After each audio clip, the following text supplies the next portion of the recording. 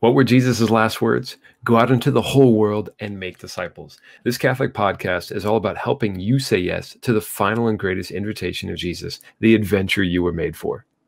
Together, let's explore what business, education, organizational leadership, popes, saints, and scriptures say about fulfilling the Great Commission.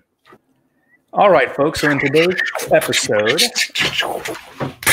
drum solo by Dan, we are going to talk about some books that have really made an impact in our lives as we try to evangelize, as we got inspired with the gospel and said, I need to tell people. Books that were given to us or books that we found on our own that really encouraged us and gave us some best practices. So we're each going to share our top two and lessons learned from those. So Dan, why don't you kick us off? What's the first book that comes to mind? You got it. First book is by a man who I think is going to go down in history as one of the most influential Catholics of the last 100 years. Definitely kind of if he were like clearly in one century, he would have that one as one of the top 10, but he bridges the two. So I think he's definitely going to go down as one of the most important of the two, and that is Curtis Martin. He is the founder of Focus, the Fellowship of Catholic University Students, and I would credit him in a big way with helping Catholics rediscover something that Protestants have been doing all along, the missionary impetus or the missionary impulse of the church, this reality that the vocation of the church is to evangelize, and that's what Christians need to be about. And so he, I believe, if I remember correctly, he was in a secular university and got involved with Campus Crusade for Christ, or at least saw them and wondered, why aren't Catholics doing this? We need to do this on our own. And so started something very similar, but for Catholics, and that's Focus. And to date, I want to say they have had something like more than 10,000 Catholic missionaries go through their program and have worked as a missionary in Focus for 2 years, which is outstanding. I mean, that's really, really good. And now those 10,000 Catholics are out in the world living their faith, doing the things that adult Catholics are supposed to do. So this book is a primer, if there ever was one. It's very, very easy to read. It's probably less than 100 pages. It is. It's so digestible, and that's probably my favorite part about the book. Succinct, easy to read. Yeah, here's the proof. It's 60 pages. Where's the page number on there? I'm not good at doing that backwards stuff, but it's 60 pages. So here are a couple of key takeaways from it that I really, really, really like. So it kind of breaks down into the 3 habits that missionary disciples have. So if Catholics want to be missionary disciples, here are 3 habits that we should develop. And then it gives us a method. It's pretty simple. Those first 3 habits are developing divine intimacy, building authentic friendship, and clarity and conviction. And I'll explain that more in a second. So the divine intimacy is simply, if we are going to share the good news with people, if we're going to witness to Christ, we need to have a strong relationship with him. And so it's one of those things, it's like the easiest thing to say and the hardest thing to do, but having a strong prayer life is fundamental. It's not the only thing, nowhere near close. It's not the only thing that Catholics need to do, but it's a fundamental thing that Catholics need to do, because if your prayer life is strong, then when you're sharing with people who challenge your faith, you are not going to be shaken as much. You're going to have that faith that you can rely upon. You can turn back to the Lord and say, Lord, I trust you. I believe in you. I hope in you. And I believe that you are going to bring about the conversion of this person.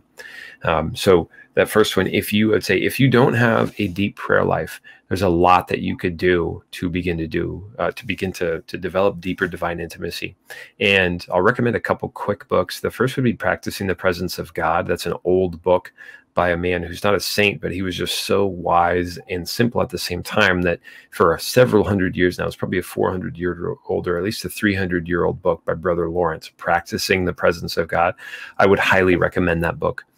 And then a kind of a modern update to that is Peter Kreeft's Prayer for Beginners, where he really takes the approach of Brother Lawrence and I think condenses it a little bit more, because Brother Lawrence is somewhat repetitive, although it's a joy to read.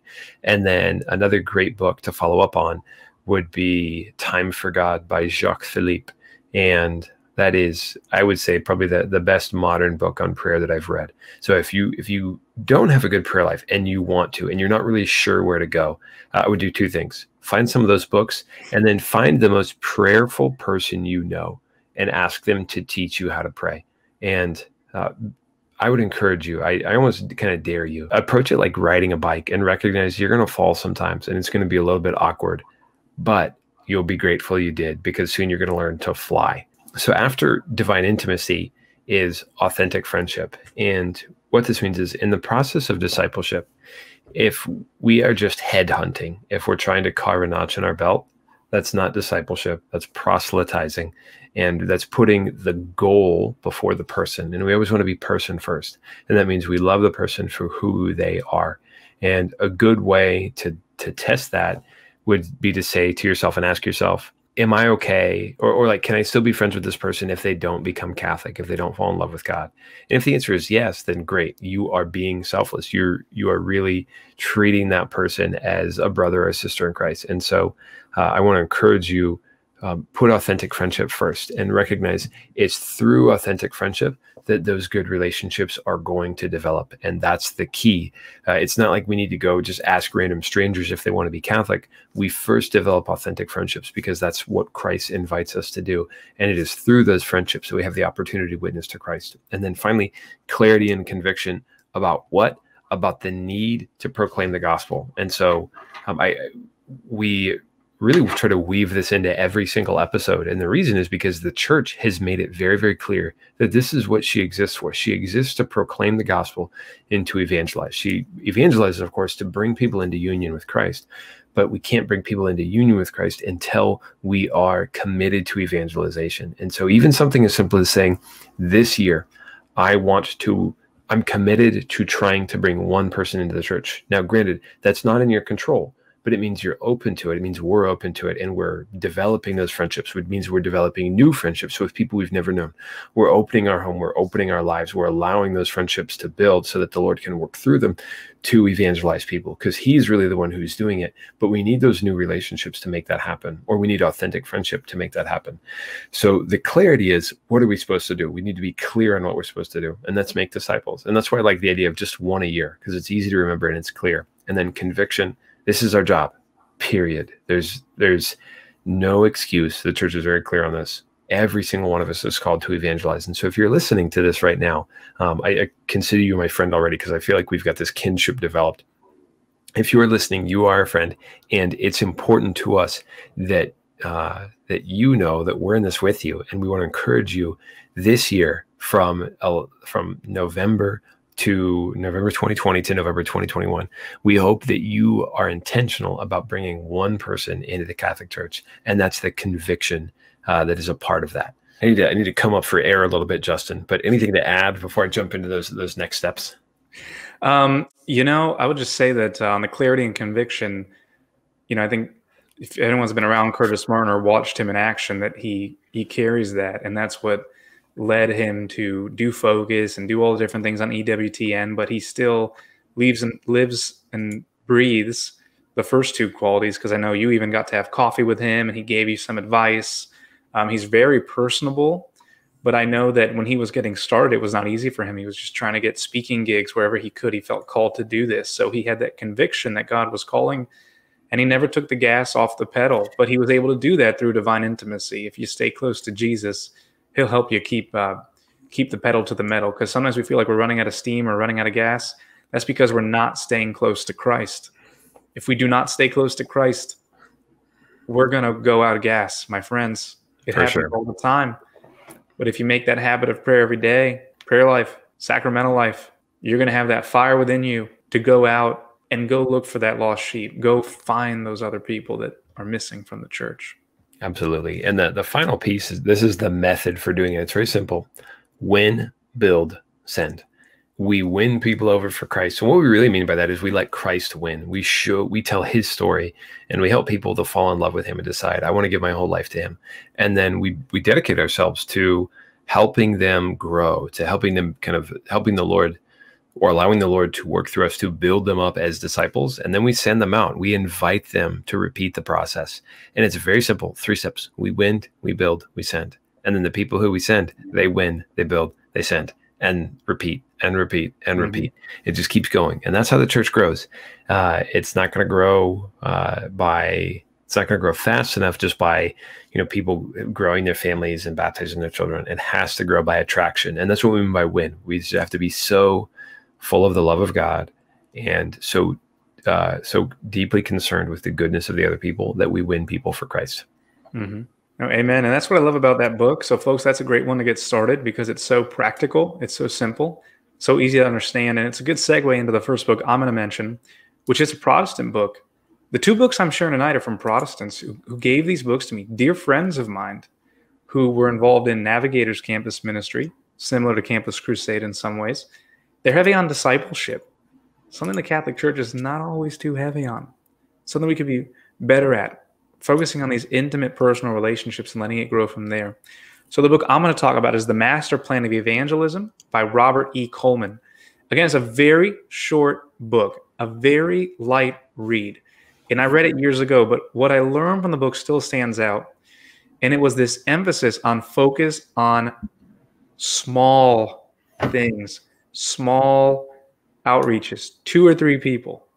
Okay, you feed those 2 or 3, you build them up, and like you said, Dan, you send them. And then if they go make 2 more while you're working on another 2, the multiplier effect over years, you're talking about impacting thousands and thousands of people.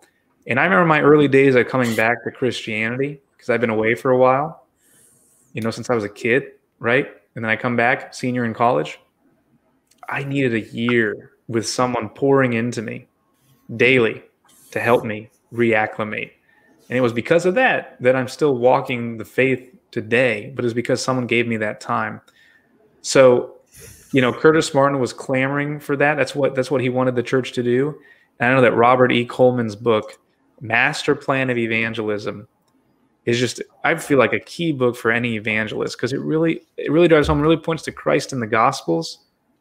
Folks, he spent most time with 12, but even within that, there were 3.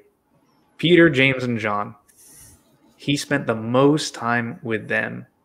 And you think about what those 3 did after Christ left, how fruitful they were. It was no doubt because he decided these 3, I'm going to pour into these 3. So Dan, I don't know if you have anything to add to that. I know you're a big believer in the duplicative model. I am. Yeah, no, big time. I'm all about spiritual multiplication. And this is really simple. If every Catholic brought 1 more Catholic into the church of the year, the whole world would be Catholic in 4 years. Now, of course, that's an oversimplification, but we would double every year. And even if just the American church did it, I mean, we would, I don't know what percentage we are of the population. I would imagine we're somewhere around, I don't know, maybe like 10 to 20% of the general population right now. So, I mean, even if it like just a quarter of us did 1 a year, we would go really, really rapidly. And that would, it's not just about numbers. It's not like we're just trying to put people in the seats for the sake of putting people in the seats. It's God is so good. The message of Jesus is so good. That the message of we've fallen short. We ruptured that relationship with God, and He redeemed us, and He offers us new life. That message is so good and so powerful that I want everyone to hear it. I want everyone to experience and embrace the freedom of life in Christ. And that's why we're all about everyone bringing 1 person into the church a year. Yep. And I think also in terms of discipleship, folks might be thinking, what does that mean? It's literally identifying some people you're going to pour into. And I would say for the parents out there, that starts in the home. Look at your children and be committed to forming them as disciples. They should see it in your life. Be intentional with things that you plan. That'll come up in another book we're going to discuss in a little bit. But I also think another setting where this happens, because maybe you're in a place in your life where it's hard to like find someone and say, I'm going to mentor you. You shall meet me every week. Because in college, that's easy, right? But I think, where this happens a lot, Dan, is in teams. When you're in a peer team of 5 guys or 5 gals working together on something, if you are all focused on Christ, and you do have a leader that's at least steering you in that direction of Christ, and you guys are pursuing Christ together, you're going to rub off on each other, and you're going to grow in discipleship together, seeking Christ. So the point is, small groups, small relationships, but really tight and strong. It's like, instead of wide, think deep. Then over time, those relationships, those people get so strong that they are going to be committed disciples for the rest of their life. Yeah, absolutely. And it was just what this is about. It's not about just filling the churches. It's about helping people fall so in love with God and experiencing his goodness that all they can do is tell people about him. One of my Right. favorite lines is Christianity is one beggar telling another where to find bread. hmm Amen. And the end goal is get to heaven. And if we really want to get to heaven, folks, we have to really strive for heaven. So that's what this is about, making these connections to Christ, these ties so deep that it'd just be harder and harder for us to run away. You know, we're going to be so yoked to him if we labor for him together in tight-knit groups and forming people intentionally. On that note, I'm going to mention a third book before we go to your next book, Dan, is we've written a book. So folks, be looking for it. December 8th, Feast of the Immaculate Conception. And we're very, very excited to bring this book to you, to everyone, because we're really confident that this can help anyone in ministry, whether you work in a parish or whether you are involved in a lay association or you volunteer in a ministry or you just want to evangelize on your own, you feel that call. This presents a framework that anyone can adapt and say, okay, I'm going to use this to help guide me so that I know, all right, am I proceeding down the right path? This book is going to be helpful to you, no matter where you are. Amen. It's been inspired by some of these books. So Dan, why don't we go to the next one, which is really helpful about understanding that people are at different stages, right? You know, so you got to work with where they're at. So Dan, what's book number 3? So book number 3 is Forming Intentional Disciples. And I would say if Curtis Martin is going to be like one of the most influential Catholics of the last 100 years, Sherry Weddell's book is going to be on the most influential Catholic books. And here's why. For the people who know they need to evangelize, that's one thing. It's a whole nother to know how. And Sherry says how to do it. And she does it actually in the best way by citing research. There was some research done, I want to say it was UCLA, where campus ministry did some research on all of the people who entered into their campus ministry program and became followers of Jesus. They became disciples. And the research identified 5 distinct stages that they go through, and that helps us know in a very, very clear way how to accompany people, how to meet them where they are. So if we think of Jesus meeting the disciples on the road to Emmaus, he met them where they are, and he walked with them. And so just like a doctor, if a doctor had the same prescription for everyone, no matter who came into the office, he would be a bad doctor and his patients would not get any better. But if the doctor understood how each patient needed something different, that some of them were very healthy when they came in and others were less healthy when they came in and others still were very close to death when they came in, he would have a different approach, or she would have a different approach to working with those clients or working with those patients. And we need to have this same refined approach. I would say we have a lot of well-intentioned people who think that, oh, if we just do this, if we just invite them to this event, if I just teach them this prayer, if I just give them this book, and that's not going to work because people are so different. Their life stories are so different. And the only one answer we can be sure of is Jesus. Everybody needs a relationship with Jesus, but it doesn't mean that they all are at the same point where they can receive the same core component of the gospel, or that they're even interested in the same core component of the gospel. And so, Sherry Weddell's book provides a very helpful framework for how you can work individually, one-on-one with people, whether they're very far from belief in God and they're hostile to God, or they're much more open to God. And I want to focus on one of those 5 steps, or as she calls them, thresholds to discipleship. So we've covered these before. They are trust, curiosity, openness, seeking, and the last one is intentional discipleship. But I'm going to focus on the first one, because this is, I would say, what's very important for us to do well, and it's build trust. If we don't set out, or if we don't start realizing that this person might not even trust me, then we risk pushing them further away from God. I want to repeat that. We risk pushing them further away from God.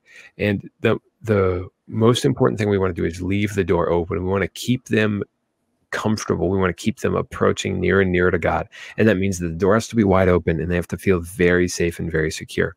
And I see sometimes what I call customer blaming in this, and that we have this mindset that, oh, if only people would come to Mass, if only people would do this. Well, they're not. They're not. Yeah, like Right. And like complaining about it is not going to make them come. no. And Jesus's MO wasn't to say like, oh gosh, you guys are so like, of course he did that sometimes with the Pharisees, but the people who were sinners like this. I mean, there's this great line. Those who are healthy have no need of a physician, but those who are sick, I have come to call not the righteous, but sinners. And the trick is we're all sinners. It's when we recognize it.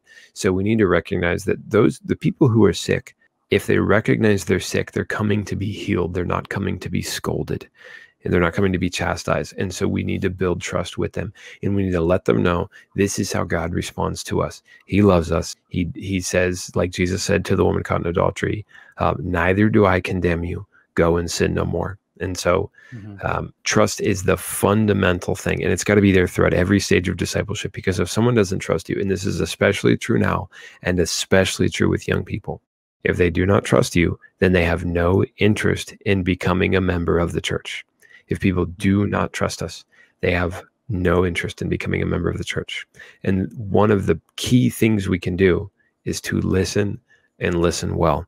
So this means understanding what people are really saying. And often this means we have to turn off that mental filter that we have where we begin to interpret what someone says. So someone starts speaking and we immediately start trying to guess where they're coming from, why they're saying the things, what they really believe, and how we can win the argument. I do that all the time. I think of, okay, what am I going to say? How am I going to, what's that zinger that I'm going to throw out there and say, ha ha, like there's that great rhetorical move. And now you know how brilliant I am. Now I'm going to convert. Yeah, exactly. Wow, great point. Whereas if we listen and we mirror or we ask clarifying questions and we echo back to them and we reflect and say, so this is what I hear you saying. Is that correct? Is that accurate? It lets them know we're really trying to hear what they're saying. It's really important to us that we get them and we get their point. And that is one of the fundamental steps to building trust. So those are the two things I want to leave you with. I could not recommend that book highly enough. I know it's an audiobook format. So if you have a hard time finding time to sit down and read books, I would just listen to it. In fact, I tend to listen to books on double time or 1.5 time. And so I made it through that whole book listening to it on 1.5 time. And that was very, very helpful. Yeah, it's such a great book that people keep referring back to. I know they do trainings and things like that, her team, but really key concepts. And I love, we even referenced it, I think, in our very first episode, just thinking about stages of discipleship, where people are at. And you're right, trust is the runway. So the last book is also related, but hey, I'm bringing another Protestant book in because these Protestants really helped me back in college, still dear, dear friends. This book is called Lost Art of Disciple Making by Leroy Imes. Now, this book, similar to Sherry's thinking, is you got to be really intentional in these one-on-one relationships. You cannot plaster a one-size-fits-all approach. But what struck me in reading the book is, well, first the title, Art of Disciple Making, and the image on the cover is a gentleman fishing, and if you know anything about fishing, I'm around a lot of guys that fish out here. Man, fishing is hard. Fishing is really hard. And helping people become disciples is really hard. It's not easy. We want it to be simple, but it's not. And, throughout the book, he just emphasizes the level of care that you need. And it made me think of, when I was in college and that year that I was back, my senior year, I had a friend who, I called him coming back to college, and I didn't know anything about him, but except that he was Christian and he was in my fraternity. I said, hey, I want to live differently. I think I want to follow God now. Can you help me? Little did I know he was president of the Navigators Campus Ministry.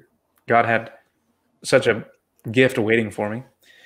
And come to find out, after our year of meeting and every week, he teach me how to pray, read scripture, encourage me to go to church, all these wonderful things. I find out afterwards, the veil is finally removed. Like, okay, you're walking with Christ. Now here's what I've been doing this whole time. He had been praying for me. He had been taking notes on where I was at, talking to others, spiritual mentors about how can I help him. And he was making a game plan, a strategy to help me because I was like a new babe. I mean, I was going back to live in a frat house, and I was trying to live differently. And thank God he took that level of care with me. So just think about that. How can we take that level of care with the people entrusted to us in our ministries and our teams, even in our homes, thinking and praying about them? What do they need? And bringing those experiences and also relying on, because one thing, about the different trades and stuff like that, right? You used to be the apprenticeship model. Okay, who can we look to for advice as we try to help the next man up, right? Spiritual direction, bouncing things off of people we trust as we're trying to help people, walk that path of Christianity. I love the mentorship mindset, or the almost like the apprenticeship of recognizing this is a skill that we learn by sharing our progress with others and letting them know where we're struggling so that they can point out the solution. And unless we struggle a little bit, we don't want to struggle too much beyond our own ability. But let's say, like, if you do something 10% more difficult than what you're doing, and you have someone there to say, okay, as you're struggling, let me know when you need help. And then if we figure it out on our own, great, then we just learn that much more. And if we don't, then they can show us the way, and we can focus all of our energy and effort there. That was a part of early Christianity, and that's not really in the way a lot of us live right now, but we want to recover that. And we want that just to be normal for Catholics, to find someone who has done this before, who can then say, okay, here's what I would recommend. Here's how you can go through this process and help that person fall in love with God more. Yep. So, I think on the practical side, ways this can take place is, like we said before, in the home. Think about the people, your children, how can you disciple and mentor them? Think about youth ministry and being involved at your parish. How can you, while obeying, of course, safe environment rules and all that stuff, but set up mentorship groups. Maybe it's 2 adults meeting with a small group of 3 to 4 kids, really getting to know them, really praying with them, building trust with them. Okay. And marriage prep model, great programs out there. Shout out to Witness to Love. I think they have a great mindset for this about mentorship, right? And then as you're doing ministry, working in teams, if you're trying to start a men's ministry at your parish, bring 2 or 3 guys with you and lead them in a mentoring kind of way, help them grow in their Christian virtue as you go. Guys, the opportunities for these are ripe, and they're standing right there in front of us. A lot of times it's not doing something new. It's just taking a different lens to what's already happening. God's already got it right there. Let's just focus on depth. Because I think what happens, at least for me, Dan, is sometimes my vision blinds me. I'm like, this is where we need to be. We need to be here in 6 months. That's where we got to go. Yeah. But I need to slow down and just pay attention to who's got put right in front of me. All right. I know this is where we want to be eventually, but I have to take care of these relationships right here. Because if I miss that, it doesn't matter how pretty our numbers look over here. Yeah. You have to do this right at the smallest level possible, and then it's going to really blossom and grow. So don't be blinded even by your visions or goals. Those things you need to know where you're heading. So blinded by them. Yeah, one of my favorite sayings, and I think it came from you from an earlier episode, was don't overestimate what you can do in 1 year and underestimate what you can do in 10. Yes, shout out to No Man Left Behind, Catholic edition. Great book. Yeah, there we go. Absolutely. Well, I think that quote kind of sums up the episode well, Dan. If you take this small approach and you're intentional with relationships, in a year you might say, I've only helped 3 or 4 people. But in 10 years, gosh, if you've helped 3 or 4 people every year and they've all gone to help 3 or 4 people, man, have you made an impact in your local area. So, folks, we encourage you to pick up one of these books, Making Missionary Disciples by Curtis Martin, Master Plan of Evangelism by Robert E. Coleman, Forming Intentional Disciples by Sherry Waddell, and Lost Art of Disciple Making by Leroy Imes, and that's EIMS, and a 5th book, Our book, Make Disciples, by Justin Reyes and Dan Boyd, coming soon. We'll talk more about that in the next episode. Yeah, that'll be available December 8th, the Feast of the Immaculate Conception, and there will be a special discount code for listeners. So if you haven't already subscribed to the podcast, we'd really appreciate it if you did. And if you could leave us a review just saying what you love about the podcast or what we could do better, we would really appreciate it so that we can make those improvements. And whether it's sound quality, or you think we should add a segment to the show, or you think we should answer some questions, or we should add music to the intro and outro, whatever it is, let us know. You could also do that via email if you don't want to leave that in the review. Our email address is beingandmakingdisciples, all spelled out, beingandmakindisciples @gmail.com. I probably don't need to spell that. You can just email us your questions, comments, and recommendations, and we would be very, very grateful for anything you have to share.